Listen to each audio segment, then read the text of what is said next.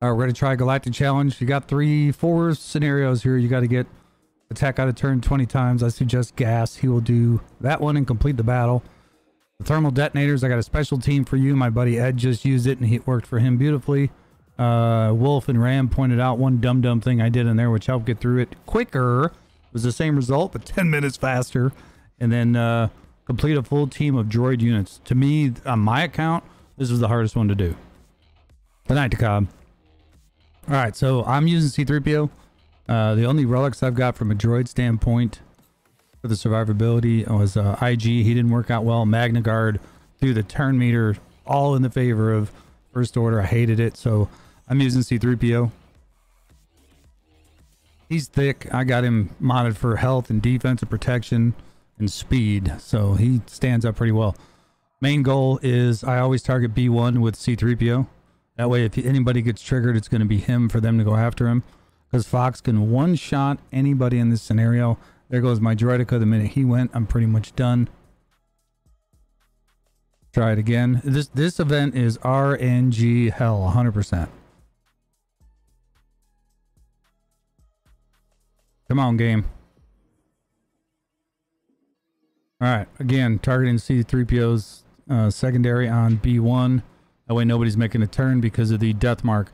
You want death mark hopefully on their side of the field, and if you're really lucky, it goes on Phasma or Fox. Fu is not the greatest scenario. I'm going to heal at B2. Hopefully he can survive. If he doesn't, GG will go into AoE mode. And I lost Droidic again. This is going wonderfully so far. This is why I hate recording Galactic challenges that are RNG based, because we can do this over and over. The first time I tried something different, I nailed it. Now it's not going to show it while I'm recording it. Hooray. Try it again. Over to B1. Got the stun. That's actually a good scenario. Fox going after him. Ultimately, I'd like to have B1 get the mark, but apparently he's not fast enough. All right, there's a mark on Fox right now. An AoE there. We're going to target down. I want to keep Droidica alive. He's going to be a big part of this. All right, target's over here. Hopefully we can get him on an assist. Got him. All right, now Hux is exposed. I've got 11 stacks. He needs to go away. Goodbye, Hux. All right, now if we can see if we can keep everybody alive. The key to this is get rid of Hux. The healing, the turn meter. They stop the turn meter. On GG, the target locks give you speed, but under Hux, you cannot move the turn meter. All right, Droidica is marked right now, which is a problem. I'm going to heal him up and hope that we can save him, but I also need to I need to get rid of Fu because he can heal as well. So I use only basic and the middle ability for GG because the third ability is doing next to nothing. I haven't figured out why. I'm going to bubble up here with Droidica, keep him alive, especially because he's got the death mark. Couldn't ask for a better scenario. Heal him up in case he gets exposed. Only thing can expose him right now is the stun from crew, so I need to get rid of the surrounding cast. There we go.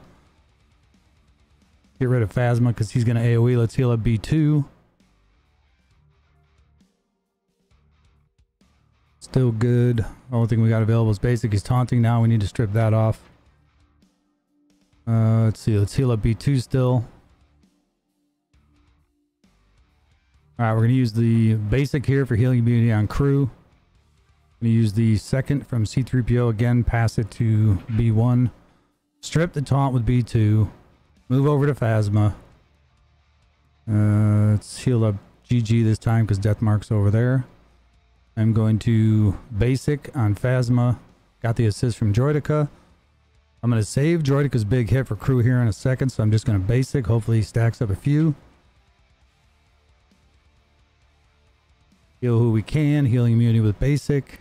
And there we go. And basic again, and he is done. So there is that one. Going over to the thermal detonators. I actually had to reshoot this video. It was 18 minutes for the last one until Wolf corrected me. All right, going for the thermal detonators, you need to attempt. This was the key. I didn't read the word attempt. I actually made sure that I laid 40 bombs. It's only attempt. So for this squad, this one is unique. We're going to use Zam lead. There is no GLs. That's the basic of this video. Let's go find our bounty hunter. She's only gear 8. Then we're going to go to armor. Again, only gear 8. Where's my armor? Then we're going to go to watt. Everybody should have some sizable watt. Doesn't have to be 7-star, I don't think. But the one guy that is important is Mr. Malik. He is relic 6. And then I've already forgotten my other guy. Let's see.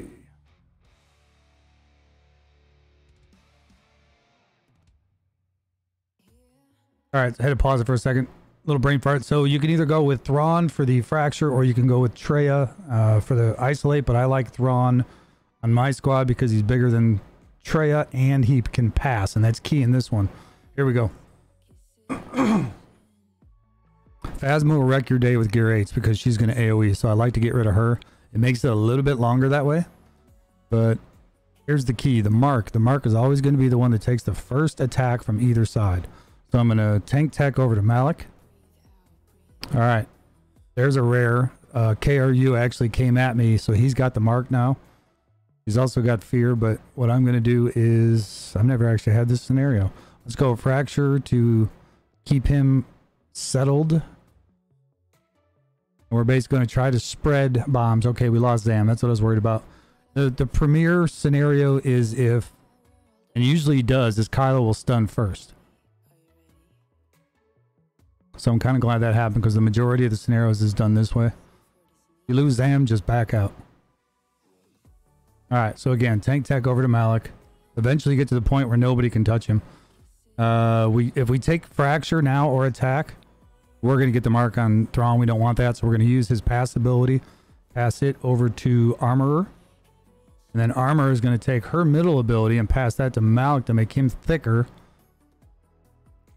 All right, and then we can go ahead and shock and remove the taunt from Kylo.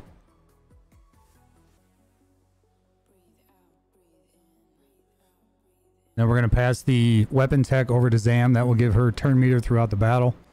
And then we are going to fracture Kylo. Now that Malik has the mark, we have no worries. Now I want to get rid of Phasma because if she AoEs, I lose armor and Zam and the fight's over. All right, now Zam, her middle ability will attempt to drop 5 bombs on everyone. So there's 5 out of the 40. And then I'm going to put healing over on armor. And then this is armor shred. I like to drop that normally on Kylo, but for first I'm going to put it on Phasma to try to get rid of her as fast as I can. Although in that scenario I could have left her alone because she had fear. Which I should have done, but that's all right. All right, this second ability tries to put more bombs on according to who all has a bomb. So 4 of these guys have bombs. She will stack on top of that. So we're only going to get 4 here, which is going to total 9. We're going to keep targeting her. Now, anybody with a bomb, Zam's basic hits way harder. So she's got 4 bombs. There goes Phasma. Okay, so we're at 9. At this point, I probably could put it on auto. But I like to keep the manual part of this because I want to use Watt's basic throughout the fight. And then you got to keep Malik alive too. So if you're going to suck on anybody, try not to kill him. All right, we're just going to keep hitting on Kylo. We want to get back around to Zam. She's got one more turn to start stacking some more bombs. Pass back over to Zam. More bombs up, so there's 4 more. There's 13. Throw the heal over to Malik. Shock. Put more stacks. We can't put any on excuse me, Malik right now, so I'll put him on Zam. She is the key to this fight. If you don't have a GL, this is the way, in my opinion, to do it. The Jawas did not work for me this event unless you have a GL. All right, where was that? 13. So we got 2 more up there. So we're going to add 2 more with that ability. That's 15. More armor shred. I'll just keep hitting Kylo until I got to heal Malik.